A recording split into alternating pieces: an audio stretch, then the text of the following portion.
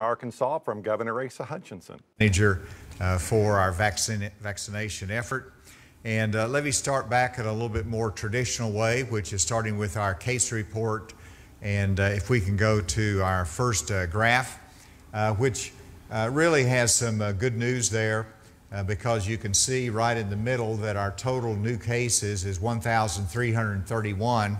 And while that's a high number, that is significantly lower than it was a week ago. And our active cases, the next line you can see, is declined by 1,854. And that is a relief. The lagging indicator, which is the saddest part of it, is that we've had 43 additional deaths. And we need to remember that is a reflection of the cost of the COVID spread and ultimately where a certain percent of the cases lead. Whenever you look at the top left, it's the confirmed cases that we see, 841 confirmed cases, and we had 490 new probable cases through an antigen test. In terms of our testing, we've done 8,300 approximately of both PCR and antigen tests. We see that I don't know whether we'll wait and see whether it is the demand that is declining on that somewhat because of our pressure is being reduced, but that is a little bit lower than it was a week ago. In terms of hospitalizations, we're up 2, and then the ventilators down 7, and you can see the top counties there as well. And I think if you go to the next one, you'll see this in graph form, which is a 7-day rolling average of our confirmed and probable cases combined. And certainly you can see that trend line is pointing downward. And some of those will be backfilled a little bit, but that is good news. But we have to be mindful that we've had some dips in the past and it surges up. We don't want that to happen again. And then the next one, you see the hospitalizations. That's reflecting the fact that we've had a number of days in the last week that we've had a reduction in hospitalizations. In our meeting today with our COVID Winter Task Force, they all indicate that it's better, it's manageable, but we're still increasing our capacity at the same time, not knowing what the rest of this month and next month will be like. Our next one is our active cases, again, which I already indicated, is a reflection of people recovering, and our new cases coming on board is not as high as it has been in the past. This is the week-by-week look at this, and if you look at over the last 2 weeks, there's been a 25% decline in our new case growth. And so we're very pleased with that. Hopefully that trend will continue. And then the next one is the 7-day rolling average of positivity cases. We've seen it go down a little bit, actually consistently go down, but it goes down like a 0.10 every day. Hopefully that will continue. That will flatten out at the bottom whenever more cases come in over those reporting days. But clearly making a little bit of progress on positivity, but still way too high in terms of our CDC guidance. And this is the one look at our public health regions across the state. And you can see that while we were going straight up for a number of weeks, whenever you look at the top one is the Northwest region, the orange one, we've had a significant decline in new cases. Whenever you look at the central region, you've had a decline. The blue and Northeast, a decline. And then they're lower, which is the good news, but they're more flat in terms of Southeast and Southwest, but at a much lower level of new cases. And so everybody be mindful that, first of all, we still have the virus in every part of the state. Our new cases are still significantly high, even though they're less than they were 2 weeks ago, and that we're going to continue to have challenges until our vaccination is permeating our society and population here in Arkansas. And that brings me to the vaccinations. To bring you up to date on this, this is today's report. We've received, as you can see, an additional 18,600 doses. Whenever we receive a new shipment, then that means our inventory has increased, and we've got to work hard to get those in the arms of people. Doses given today is a good high of 13,647. So well done, pharmacies and hospitals and those that are receiving the doses. And for the state plan that we have control over, 50.3% of our doses are out. If you look at our long-term care, that is the federal partnership that we don't have as much control over, that is lagging behind, but they have assured me that they have schedules with different long-term care facilities to do the vaccination in the coming days, and that will be completed by the end of the month, which is what our goal was. We are going to have some extra doses there that we're working with our federal partners to make sure that we get this into our communities and out. We're trying to accelerate that. The Colonel is working on that daily. And you can see our current Phase 1B, who we're doing, and that's all up at the website as well. And then we wanted to, because the most frequently asked question is, how do I know where to go to get a vaccination? So if you are in the priority group, 70 plus, if you're a teacher, the teacher should go, of course, to their superintendent to know what the plan is. But if you're 70 plus, you want to know information about where to get a vaccine. If you go to the Department of Health website, and this is what you'll see, and then they've made it simple. You simply click for COVID-19 vaccine information, and that will take you to another page in which, I'm going to walk over here so I can point at it. You can see the list of 1A and 1B pharmacies that you can click on, and that will take you to the exact map. It will have a listing of all of them, and then a map of where they are that you can click on the map. It'll give you the address. And so in addition to the pharmacies, we'll be receiving information from time to time about greater mass vaccination clinics that are being held. You can learn that from your community. Your pharmacy might be advertising, or your hospital. Follow their websites, but you can also get that information on our Department of Health website. In addition, if you go to the governor.arkansas.gov, you have the same information that can link to the Department of Health website. So many different ways to get that information. And with that, if you go to the next one, I want to set the stage for Dr. Romero to come. I've asked him to talk about the new strain that we see in different parts of the globe that is starting to come to different states in Arkansas, and I wanted him to talk about what that means, what we need to watch out for, and how we're going to detect it if one of the new strains come here to our state. Dr. Romero. Thank you, Governor. Let me begin by saying that these strains are normal. These are variants. They will arise during the course of a viral infection, and because this is a pandemic, we can see various variants throughout the world. The variant we are now concerned about and has been listed as top on the list by the CDC is a variant that came from Great Britain. It is already here in this country. There are 10 states that are reporting it. We are actively looking for this virus. We can detect it using our diagnostic tests and then have those specimens sent to the CDC for further analysis. We have already sent specimens to the CDC which were suspicious. They have not come back as positive, and there's still, at the current moment, 8 specimens in the CDC to be sequenced. The virus will eventually get here. It's just a matter of time. What the CDC predicts is that by March, this virus will be the predominant virus in the United States.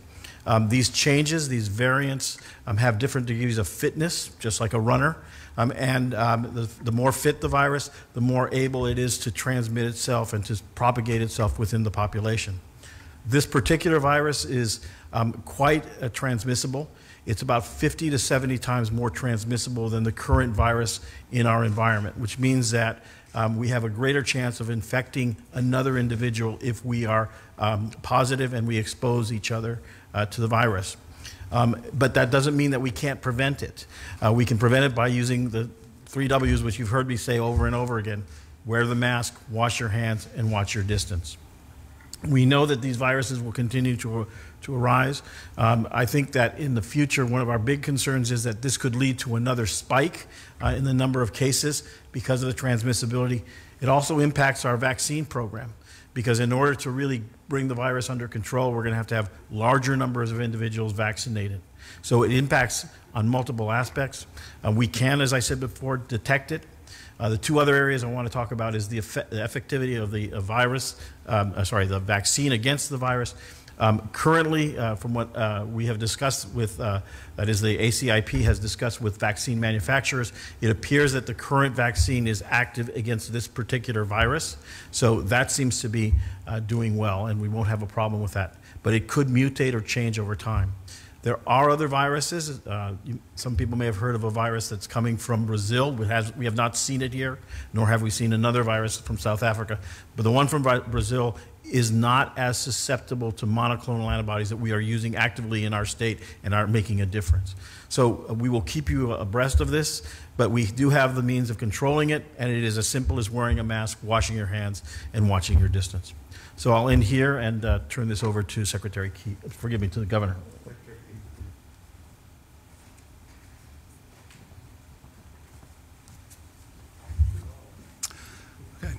Thank you, Dr. Romero. Thank you, Governor.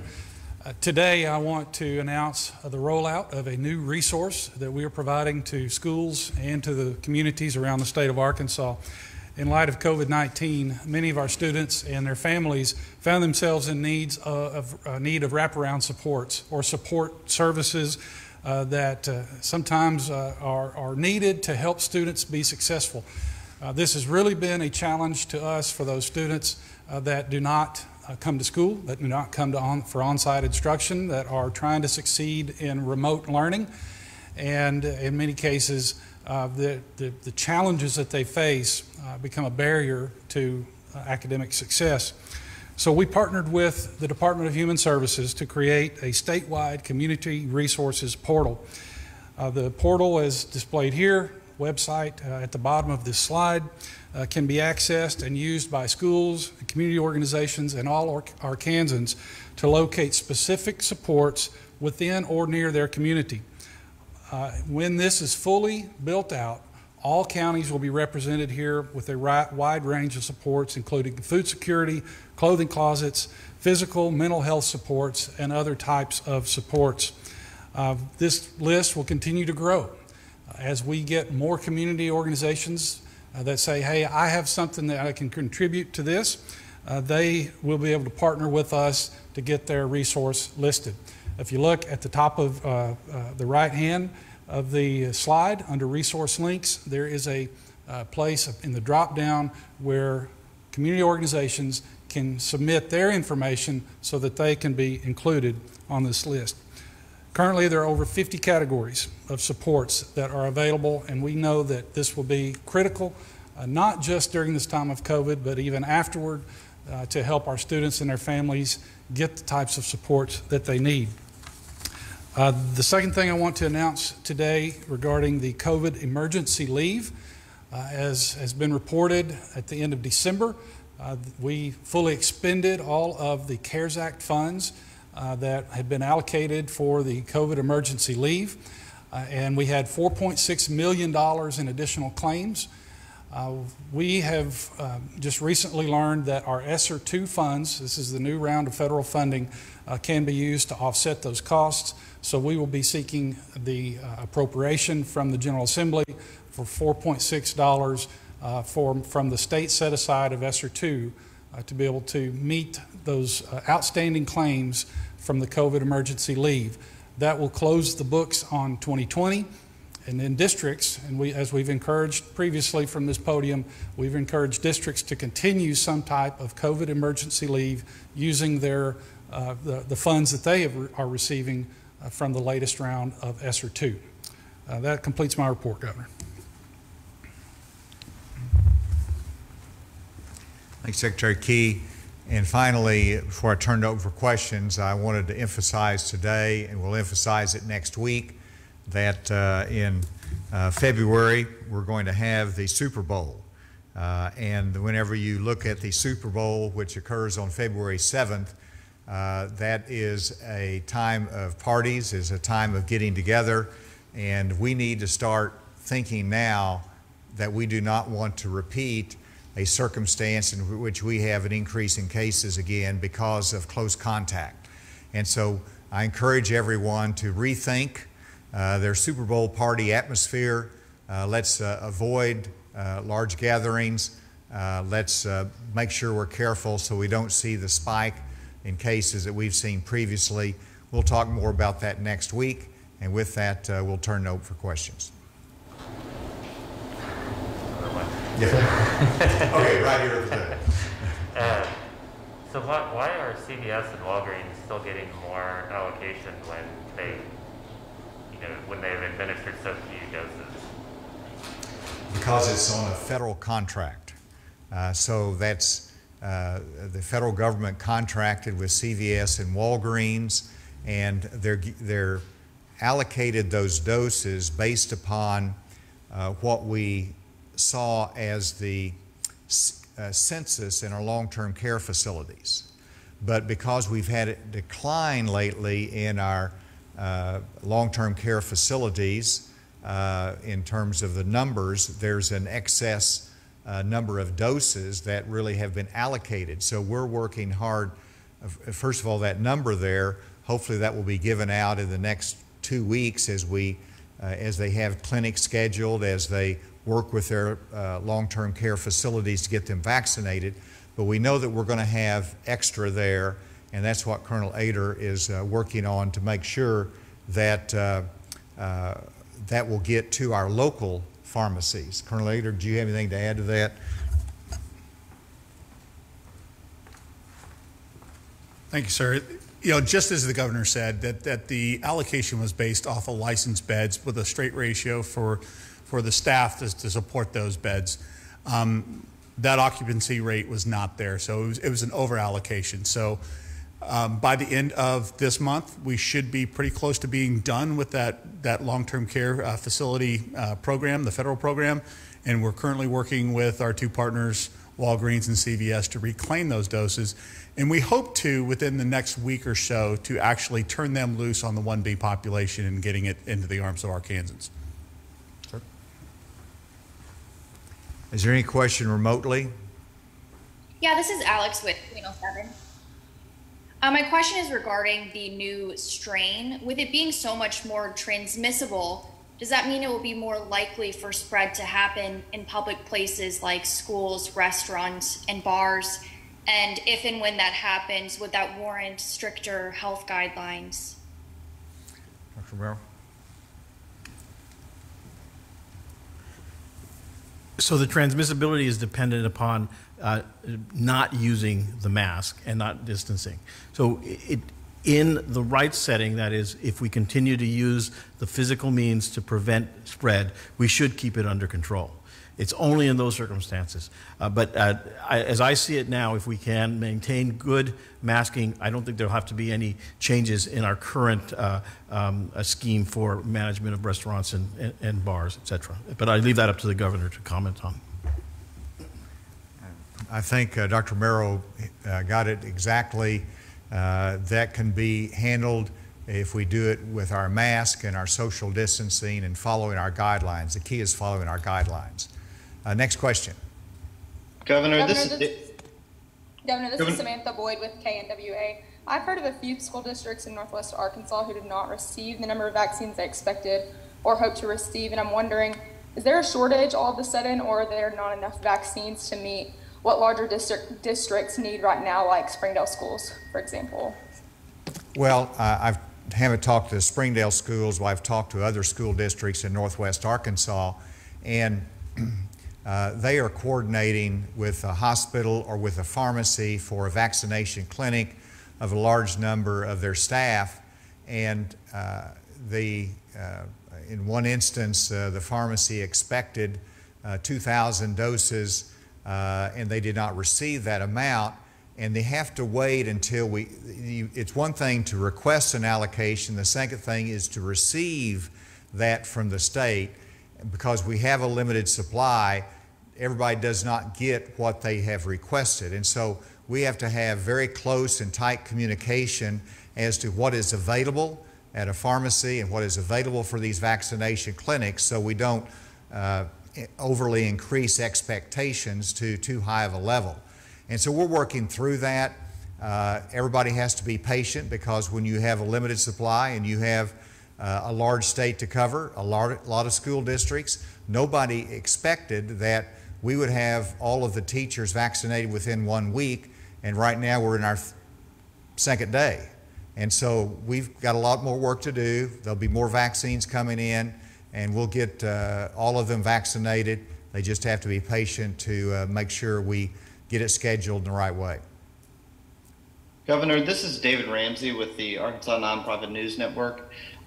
Regarding the situation with the vaccines with Walgreens and CVS, I understand the overallocation issue that you described. I guess, can you comment on what went wrong just in terms of actually getting the relevant folks vaccinated at the long-term care facilities? What the holdup was, why that didn't happen, why that wasn't accomplished sooner? Well, David, I think actually it's worked well thus far. If you remember, our goal was to have all of our long-term care facilities vaccinated by the end of January. And while that is still a work in progress, we felt comfortable enough with our progress in the vaccination that we could open up to 2 categories of 1B and add them to the mix. And so we're really ahead of schedule in terms of accomplishing those goals. Now, in terms of the long-term care facilities, as I've mentioned before, it's a little bit more complicated than just someone coming in and a healthcare worker or somebody 70 plus. When you're in the long-term care facility, you have to have consents in many instances, and so that's been a little bit of slower process. But the clinics are scheduled. You have to have everything in place, and I have been a little disappointed in some of them not moving quicker. That's why the Colonel is here with a strong leadership arm to say, let's get it done. This is really important. And they're working hard to do it. It's just we're able to control our state contracts and our state initiative, but whenever you have the federal contract that some of the pharmacies, the long-term care facilities went with, we just don't have as much control there. Yes, good afternoon. It's Brett Rains with 4029 News. 3 quick questions. First, the alternative care facilities. We know Baptist Health Van Buren, their first phase, I believe, if I'm not mistaken, something like 44 beds ready to go. Where do those stand? Are they being utilized at this time? What do we see for the future with those? And second and third topics, Capitol security ahead of Inauguration Day tomorrow. And lastly, we thought you might be in Washington today. Are you heading out soon and still planning on being there, Governor? Yep. On the alternative care sites, I had a report on that today with our COVID Winter Task Force. Troy Wells of Baptist Health CEO indicated that they are ready to open today if the need was there, and I'm talking about a certain number of the beds. And so it is on schedule, probably a little bit ahead of schedule, and we expect those beds to be available as needed. In terms of the Capitol security, we had some precautions here in place at the state capitol on Sunday. When there was rallies scheduled, there was not any problem. We continue to follow the intelligence. We will have extra security that is seen and unseen that will be available as needed. Hopefully it will not be needed, but we have everything in place to make sure that the Capitol is secure and that there's not any damage to our property or to personnel here. We're taking extra precautions to make sure that's the case. And yes, as soon as I finish with the last question today, I'll be headed to Washington, D.C. for the inauguration tomorrow of President-elect Biden. So that is still on my schedule, and it's still something I intend to do. Any other questions? You good, Andy? All right. Colonel, did you good? Yes, sir. All right. With that, thank you all very much. Have a great afternoon. All right, the governor wrapping up his news conference. Before, you just heard him say he will be heading to Washington this afternoon to attend the inauguration of Joe Biden tomorrow there at the U.S. Capitol. Let's get right to the numbers. Lower number than we've seen over the last several days, adding 1,331 new cases to the roster, makes that total 273,594. The number of active cases now dropping by 1,800. 43 more deaths pushes that total now to 4,386, and 2 more are hospitalized. Still not a record. That is down, well, quite a bit from the last couple of weeks, actually, even though there's 2 more today to 1,265. We can talk about vaccinations. The state has received 293,600 vaccines. For frontline workers and hospital workers. They have given out a little bit more than 50% of those vaccines to those workers. They have received 80,000 vaccines for long-term care workers and residents. They've given out 8% of that, but you heard them say that that is ahead of schedule, and because they are seeing fewer people getting these vaccines in these long-term care facilities, that they should be finished up by the end of this month, and what's left over will then be transferred to the 1B category, which actually started yesterday in Arkansas. You heard the Dr. Jose Romero talk about that other variant of COVID-19 that came from the UK. There are 10 states reporting that right now. 8 specimens from Arkansas have been sent to the CDC for analysis, and so far nothing has come back on that. They say that's about 70% more active and easier transmittable between folks. And so they're again reiterating the 3 W's: wearing the mask, wash your hands, and watch your distance. As far as education is concerned, the statewide community resource portal is just now starting up across the state, that gives teachers and parents and faculty and staff more resources to help those students who are learning from home. And we'll talk more about that coming up today on your 5 News First at 4 and at 5 and 6. Until then, have a good Tuesday afternoon.